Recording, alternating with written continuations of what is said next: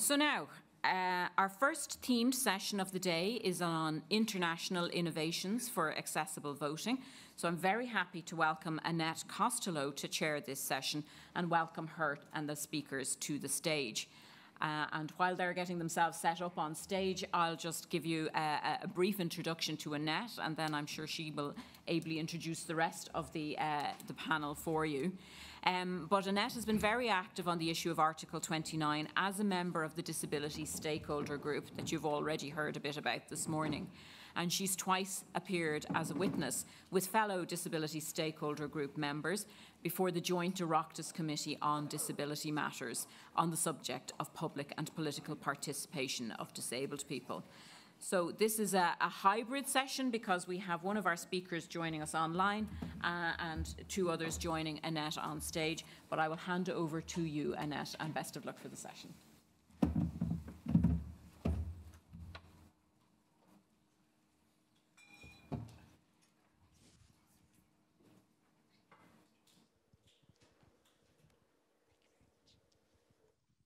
Good morning, everybody, and further to the introductions, let's get started. Session 1 is International Innovations for Accessible Voting.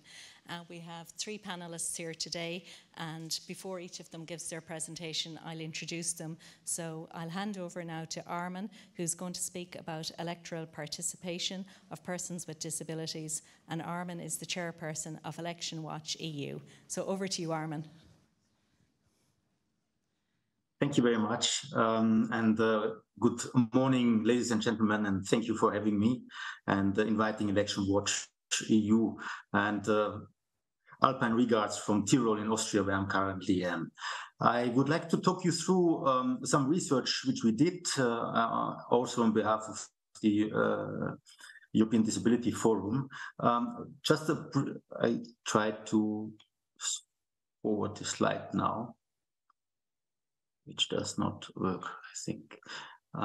Just some few words about Election Watch EU. So we are actually usually international observers observing elections for the European Union, outside of the European Union, and also for the Organization for Security and Cooperation of Europe. And 10 years ago, we brought back this idea of observing elections back to the European Union and its member states.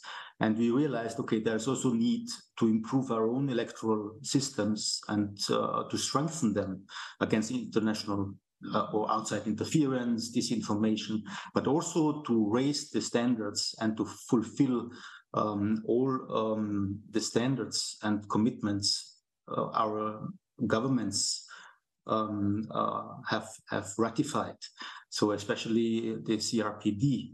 And here in 2019, we conducted the first electoral assessment mission to the European Parliament elections across all 28 member states back then, and provided a report. And we also focused on the inclusion and accessibility of persons with disabilities. So we have been doing a lot of advocacy work during the past 4 years with the European Parliament, but also with the European Cooperation Network on Elections, which compiles and convenes all election management bodies of the member states. And in July this year, we had a big conference at the European Parliament, where we also presented a policy paper on the European Parliament elections, where we also talk about inclusion, among others, of inclusion of persons with disabilities. Now, I would like to go to the next slide, which is the 6th Human Rights Report of EDF, and we contributed to it with our research, and you will also find it online through this QR code, which is on the next slide. It doesn't seem that my remote control works. Yeah, that's the one. And now we go to the next slide. Yeah, the European Parliament elections, which are upcoming between the 6th and the 9th of June 2024. Now, we had, in the last election, had 750 members which were directly elected by the European citizens and eligible voters. Now, this number has dropped to 705 because of the Brexit of the UK. And then it raised again by 15 recently. So now we have 720 members, which are elected. What's important? Let me just go back one slide. Yeah. What's important to notice is that there's no central election management body within the European Union or at European level. So it's de facto 27 parallel separate elections run by the electoral authorities of the member states. And there is also a basic legal framework for European elections. So, for example, every European citizen has the right to vote and to stand where they reside. So you don't need to go back to your home country or to vote by postal ballot necessarily, but you can also vote as an Austrian in Germany or as an Irish in France. There's also a common agreement there should be either proportional representation or single transferable vote system throughout the European Union Parliament elections. And then, however, there is a variety of practices across the EU. So there's a lot of heterogeneity. And that's something we see on the next slide, where we see different electoral systems across the European Union. And here, you probably all know the internet voting in Estonia, but then there is also this preferential vote, which provides voters with the possibility to influence which of the candidates of political parties will be elected to the parliament. And this we have in 19 EU member states. You see them on this map in orange.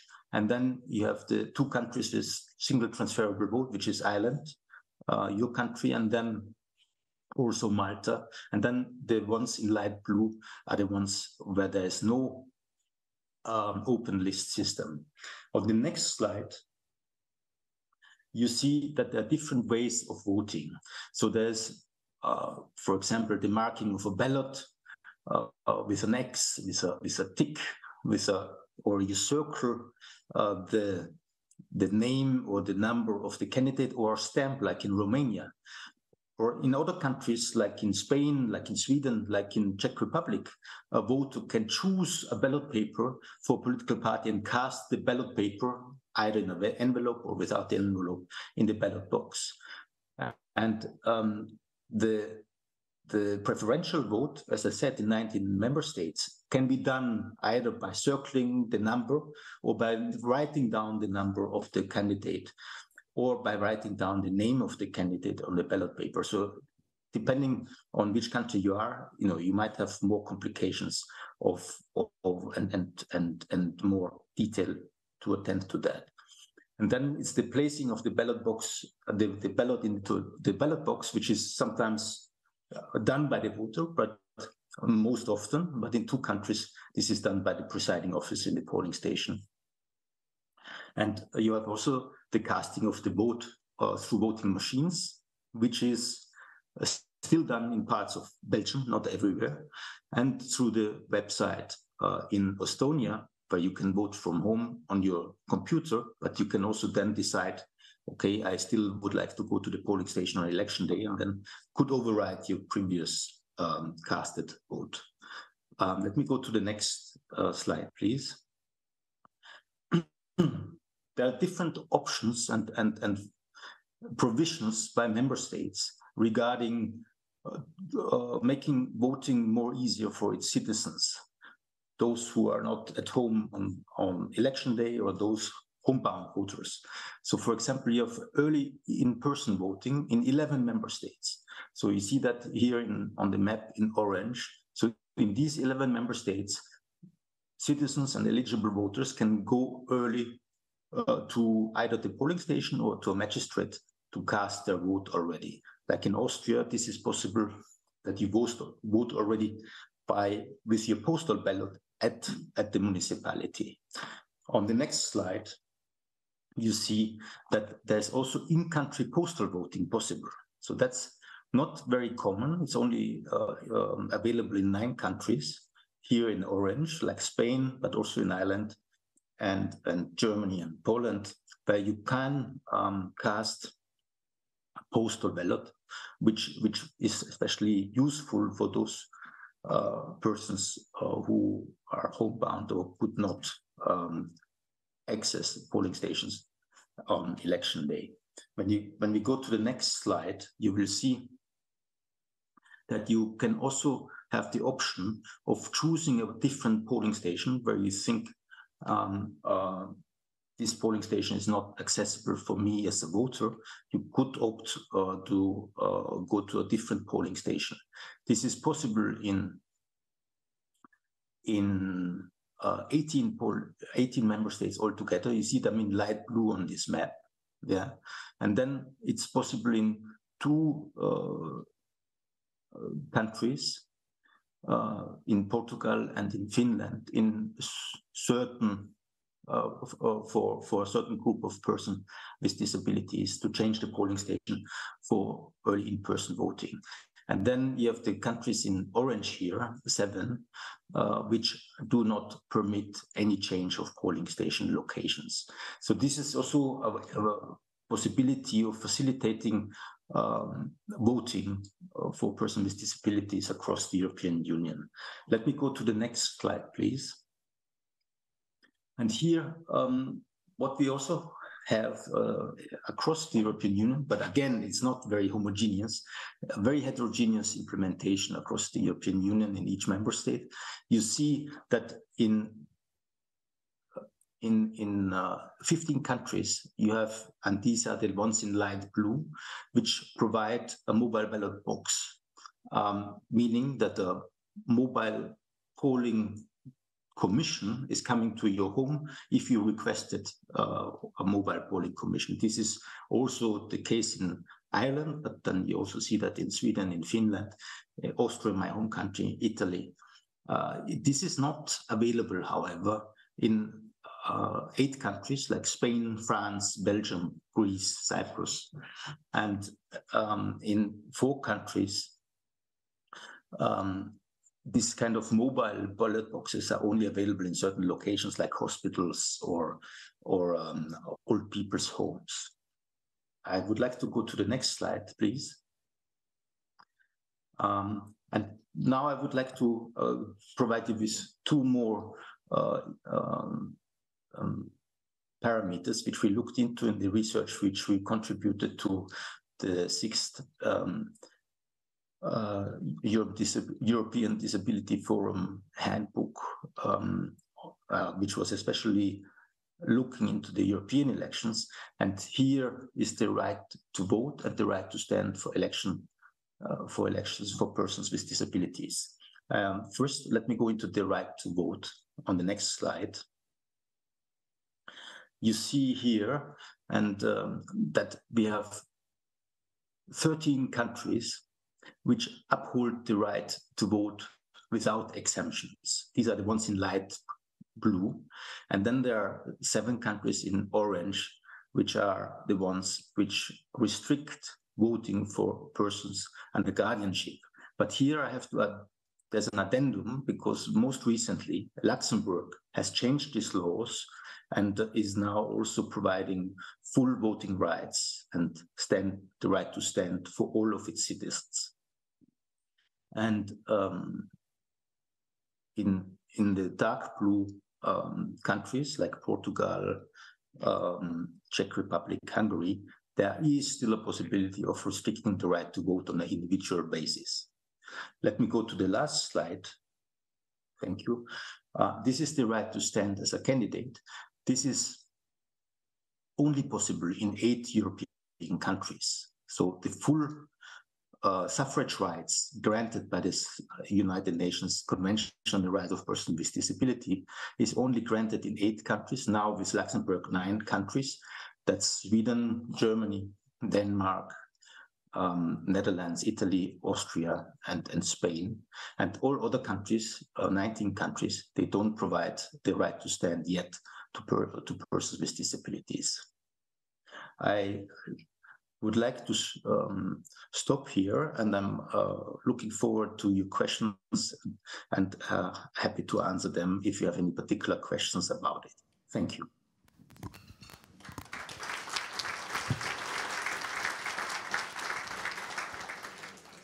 Thank you very much for that insightful presentation, Armin. And I think it's very encouraging for Irish people to realise that there's only one real instance where Ireland is an outlier, and that's in relation to the early voting. So I think overall we're not doing too badly. So I think we're going to take the Q&As at the end of this session, if that's okay with the other speakers. And so our next speaker now is Nellika. She's the Deputy Head of the Electoral Office of Estonia, and Nellika is going to present on accessible elections in Estonia. Thank you. First, I would like to thank all the participants who have considered these topics important enough to attend and think long. There are so many of you, so thank you, sincerely. As you said, I work as a Deputy Head of State Electoral Office, and our office is responsible for organizing elections in Estonia, and we have to make sure that voting is accessible for everyone.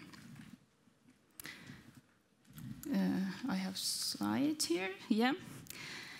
In Estonia, we apply the principle of universality, which also benefits voters with special needs. This means that we make voting convenient and accessible for every voter. And we don't want people with disabilities to feel any worse when it comes to voting. Voting is a fundamental right, regardless of someone's special needs. Voting must be possible and convenient to all. Each voter can choose whether a voter wants to vote at the polling station, at home when he or she has health issues, or in the institution where he or she is staying. Or maybe voter feels comfortable voting at home with computer. If the voter is on a holiday in a foreign country, then they can vote on a computer or an embassy or by mail. But in Estonia, you cannot vote by mail in a national level. You can only do this when you are on a holiday or abroad or living abroad. Because in our opinion, it is not convenient for the voters to vote with postal voting. But we think that it's essential when you are abroad, because otherwise you would have to go to the embassy, and it's very inconvenient. And as you heard, the voter must vote him or herself. You cannot vote for someone else. I think it's called proxy voting. However, the voter can be assisted if necessary. Assistant can be anyone except the candidate, of course.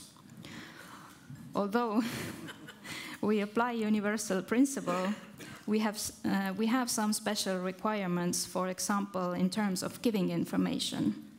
Information must reach to all voters. Thus, the information is available in easy-to-read language, sign language, audiovisually with subtitles. In order to talk more precisely about accessibility in Estonia, I think I have to first introduce you to our historical heritage. You may know that Estonia belonged to the Soviet Union from 1940 to 1991, and we were occupied by Russia. Interestingly, there were no disabled people in the Soviet Union, right? This does not actually mean that they didn't actually exist, but they were hidden from the public in closed institutions. And let it be noted that they were only given shelter and food there, but not necessary services. And at night, they were kept in groups behind locked doors. Disabled people were not seen on the streets. All buildings and streets were designed and built for so-called healthy people. During the Russian occupation, most public buildings like schools, kindergartens, municipal buildings, cultural houses were built in Estonia. so we have big problems with physical accessibility, but we have tried to improve it over the years. But also, we have problems communicating with disabled people, because this is not a familiar situation for current generations, and they tend to avoid communicating with them. They're afraid. This is a brief introduction to help you understand what we do on accessibility issue. In Estonia, voters do not have to register to vote, because all voters are automatically on the voters list. As I mentioned, we consider it very important that information reaches to every voter.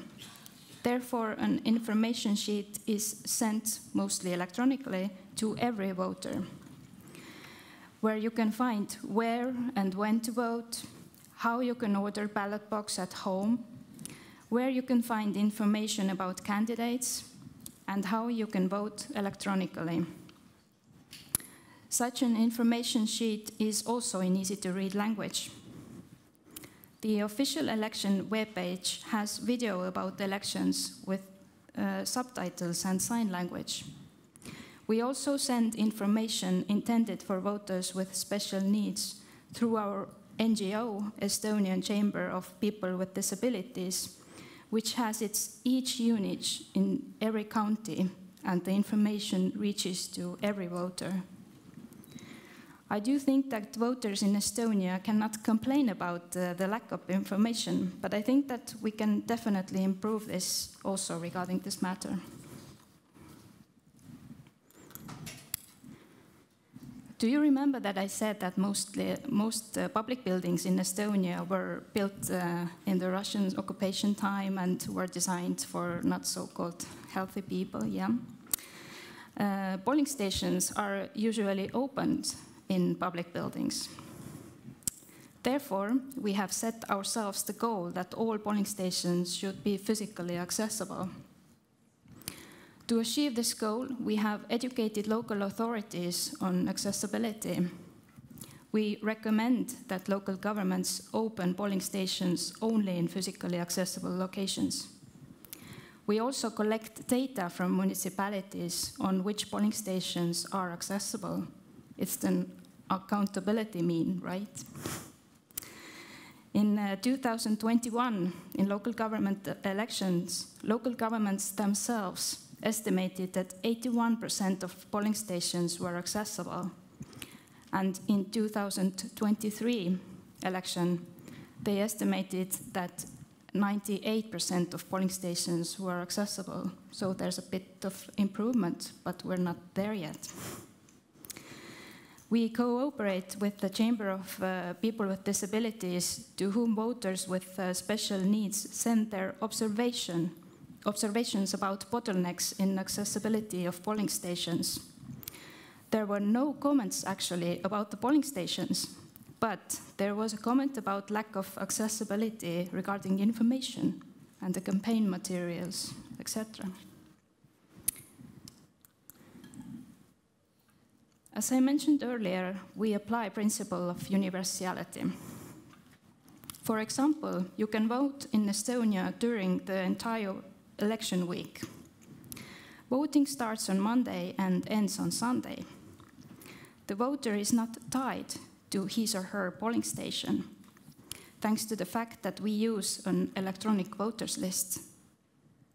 From Monday to Thursday, a voter can vote in any polling station across Estonia. From Friday to Sunday, a voter can vote in any polling station within his or her constituency. Each polling station has at least one voting booth for a voter with special needs, but it's not actually labeled or marked. It's universally used. So a cardboard screen is placed on the table within which a voter in a wheelchair, or just a voter who wants to sit, can vote comfortably. Voter can also use a magnifying glass. And a voter who needs help of a sign language interpreter can use this option over the internet. Let me remind you that we have several generations in Estonia who have grown up knowing that there are no people with special needs, and they do not know how to communicate with them.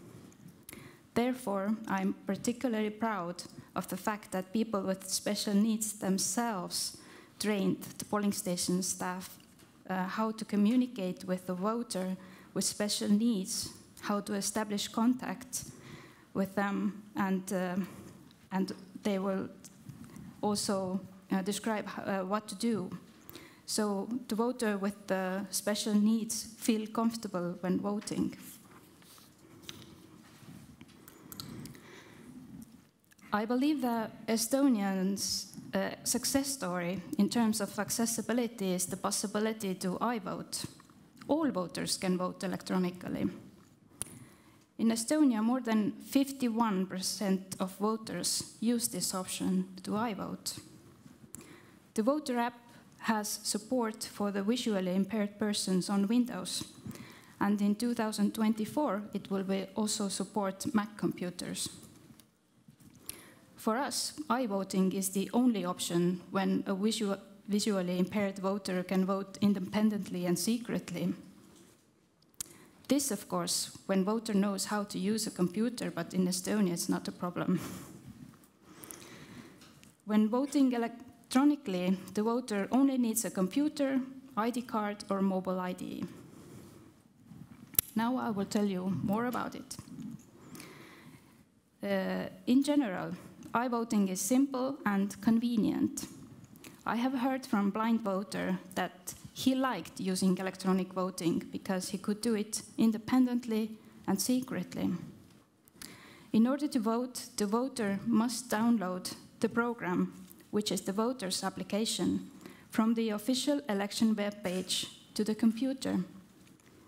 Then voter logs in using his ID and entering PIN 1 to identify the voter. The voter application then shows to the voter the candidates of his or her constituency, and then candidate chooses the preferable candidate. The voter then signs his or her choice by entering PIN 2, and then it's digitally signed and also encrypted and sent to the electronic ballot box. And within 30 minutes, the voter can use his or her smart device to check the arrival of his or her iVote and who he or she voted for. At the moment, there is a discussion at the political level whether iVoting could also be possible in smart devices, not only computers. But there is no clarity of that topic, and the law definitely needs to change before that. But it would be probably more convenient for voters when voting by computer. So we see what the future brings. Now I will tell you more about how to engage people with disabilities. As I mentioned, voters with special needs themselves, they train the staff of polling station to make voting as pleasant as possible for voters with special needs. We encourage local governments to include people with special needs as staff members also. We collect feedback from voters and we deal with this info and make it better. Also, I will tell you some challenges which are not on our control. The campaign materials, as I mentioned, and the information about candidates' political views. But we also have to tackle some issues what we can change, like the ballot paper and the information about candidates. And and we also have this 1% accessible polling station goal.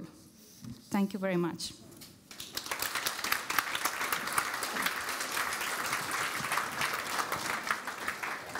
Thank you, Nellika. Again, that was very interesting, and very interesting to learn of the iVoting, the concept of a voting week, and most importantly of all, that people with disabilities train the polling staff. I think that's a really innovative and welcome development from Estonia. So our next speaker is Cahir Hughes, who is head of the Electoral Commission in Northern Ireland. Thanks, Annette. Good morning, everybody, and thank you to the NDA for their invitation to present to you today. I'm going to talk a little bit about our work across the UK in terms of encouraging participation, a little bit about our statutory responsibilities, and then some recent legislative changes that have come in to improve accessibility to the polls. Just a little bit about us. The Electoral Commission is an independent body set up by the UK Parliament back in 2000, so we're a little bit older than, a good bit older than the Irish Electoral Commission. Whether we're any wiser, I'll leave that for others to judge. Our main role is we oversee the delivery and administrations of elections across the UK and also regulate political finance. We have a key duty to promote confidence in the democratic process, and I'll touch a bit more on that in the next slide. And we're accountable to many masters. We regularly up against towards the UK Parliament, the Scottish Parliament and the Welsh Parliaments. Not the Assembly, but we'll not get into that in the north. So a little bit about our campaigns and partnerships. A significant part of our budget goes into providing people with information on how they can participate in the polls. We've some examples on screen there of our Got 5 campaign, which has run for a number of years, where we tell people it takes 5 minutes to run the bath, boil a kettle, to take that time to register to vote. In the north, back in 2021, there was a canvass of all electors, and we did a huge campaign to try and get as many people onto the electoral register, which is the case now. I think there's 1.3 million, just over that, in Northern Ireland, which is the highest number ever. I probably should caveat that while we would like to take the credit for that, the Northern Ireland Executive at the time were handing out £100 vouchers in response to COVID. Again, others can judge why people might have registered. But a key part of all of our campaign work is working in partnerships with organisations that know their audiences and know how to communicate them and what their needs are. And in more recent times, we've moved into the area of political literacy and political education, so that people don't just have the tools to register to vote, but also understand what they're voting for. And that's also backed up with a public information system and media relations team, which really tries and get as much information out there as possible. Just on that partnership work, it's key for us really in terms of reaching target audiences. We work very closely with voluntary groups like MenCap across the UK, who are represented in the various parts of the UK. They're the sort of sector for people with learning difficulties. We also work very closely with the RNIB, the Royal National Institute for the Blind, promoting voter awareness, promoting electoral registration, and moving into that territory of political literacy and democratic engagement. A little bit now in terms of what we're required to do as the Commission. We have a duty in Northern Ireland to produce a disability action plan. We're currently in the final year of that 3-year plan. And under legislation in Northern Ireland, we are required to have due regard to the need to promote positive attitudes towards disabled people and encourage participation by disabled people in public life. This doesn't apply anywhere else in the United Kingdom. It only applies in Northern Ireland, but it is the default for position for us across the UK as good practice. We do that work across the UK, not just in Northern Ireland.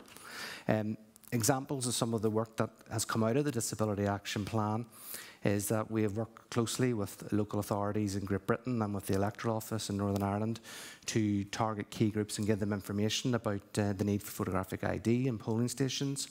We've worked to make sure that voter resources are available in a range of accessible formats, easy read, British Sign Language, Braille, and so forth. And recently in England, we commissioned the British Deaf Association to deliver a roadshow on voter ID in 8 areas of England. Internally, as well, we ensure the Disability Action Plans ensures that we consider the needs of disabled voters when we're doing our planning, corporate plans, annual reports and so forth. In terms of recruitment, we ensure that all those that are involved in the recruitment process have training around disability awareness and how they can support candidates. And I suppose the key thing to highlight in all of this is a statutory duty. If we do not meet the requirements that we set out, then we will fail, and we will have the Equality Commission for Northern Ireland on our back. But so far, so good.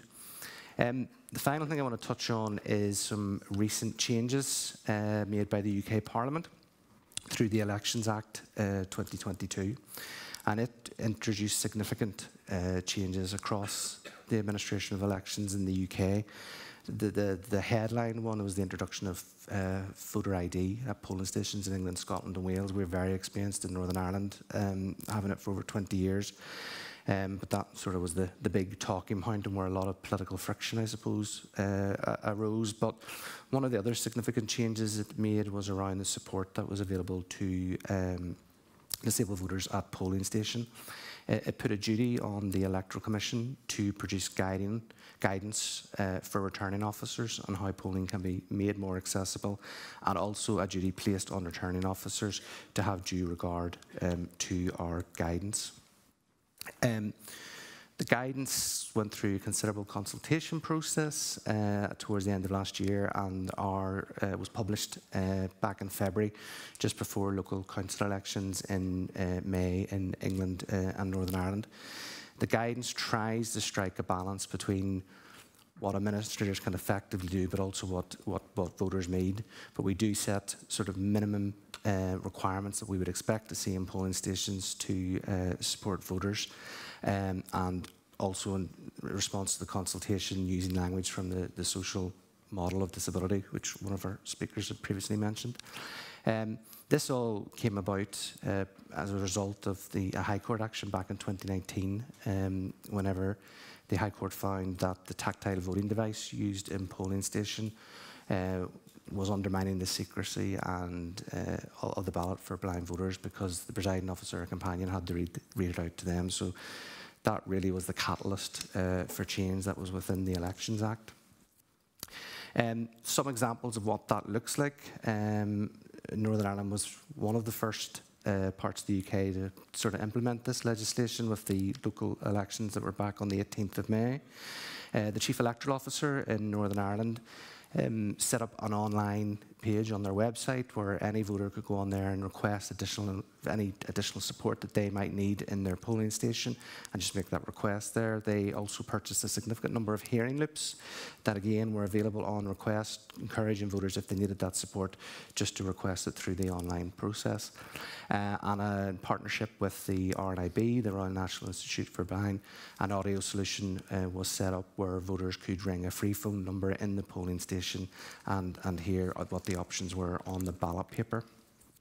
In terms of the impact of that, it is early days. In Northern Ireland, just under half of the voters that we surveyed thought that they had the equipment, information and support that they needed to vote. That figure's slightly the same, just slightly higher at the local elections in England. In terms of the support that they got from staff within the polling station, and felt that they were sufficiently trained and able to support them, I think it was just over 60% in Northern Ireland and 40% in England. And I think what's very clear for us from that is that there's a lot more that needs done. I mentioned the online support system that was set up by the Electoral Office for Northern Ireland. No requests were made for any additional support, which was disappointing, but a step in the right direction. I think what it clearly shows is that there's a significant amount of work of awareness raising to be done to ensure that disabled people are able to participate in the electoral process. And I think very much there's an onus on the electoral community across the UK and civic society to ensure that disabled voters are aware of the support that's available and are able to participate. Thank you.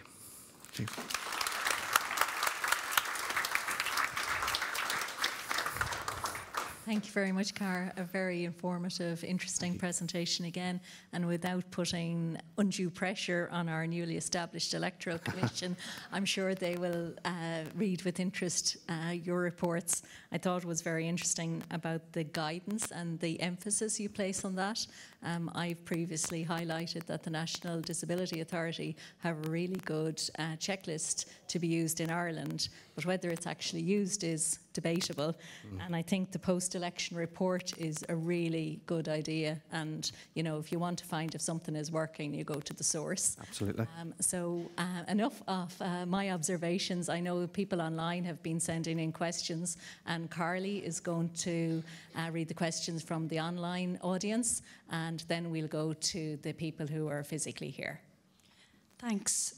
So the first question is from Leo, Physical Impairment Ireland, and it's in relation to what you said, Annette, about Armin's presentation. Can you please explain again how Ireland is an outlier in relation to early voting?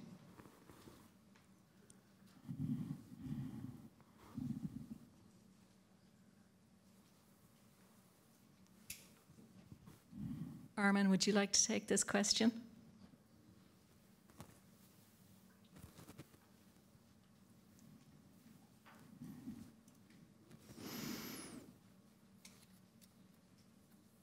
Hello? Yeah, can you hear me? Yes, we can hear you. Yeah.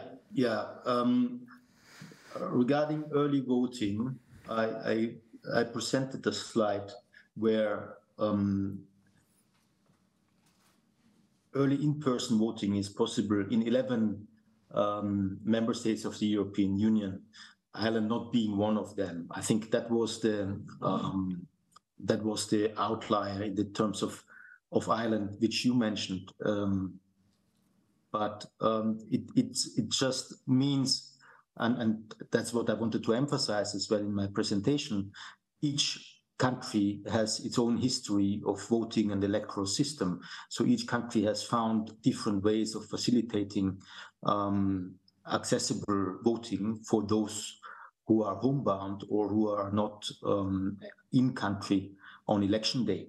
However, we see in a number of European member states that there is no possibility to vote in advance or by post, or have any possibility of accessing polling stations. So, and here there's a lot of room and scope for improvements. I wouldn't think Ireland has any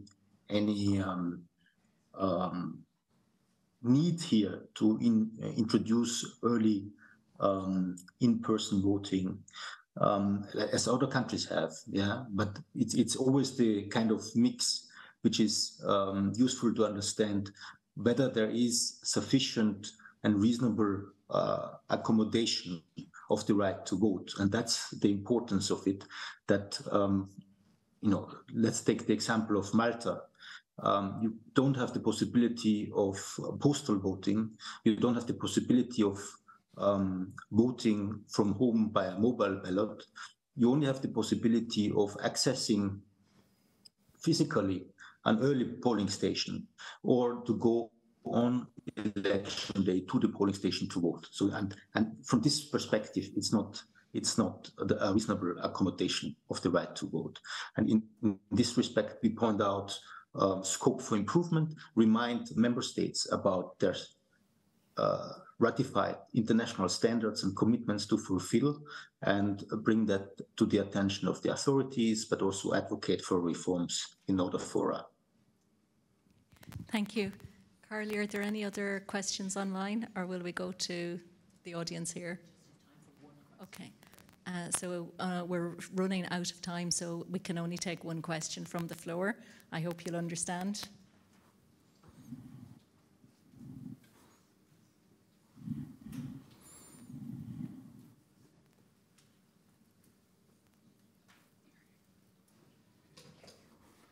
Hi, thank you very much. Cahir, can I ask you a quick question? So, you know how in Northern Ireland there's proportional representation, yeah, in the UK there isn't. Do you think one of the key issues in England at the moment, besides making sure people of multiple demographics, not just disability, are represented, why do you think the main reason there's no proportional representation in the rest of the UK? Thank you.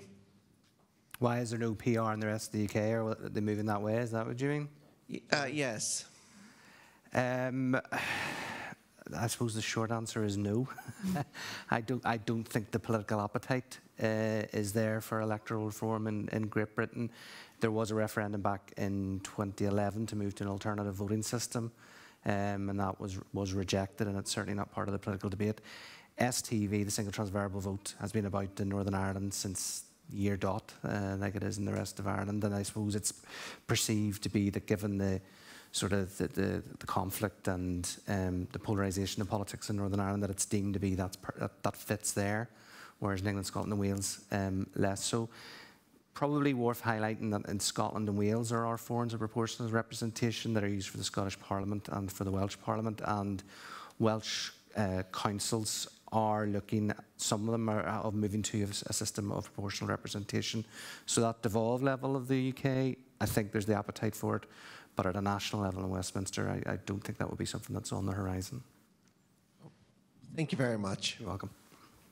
Great. Well, before we close this session one, I'd like to thank Armin, Nellika and Cahir for joining and sharing their very insightful observations with us. And session two will take place now in a few minutes.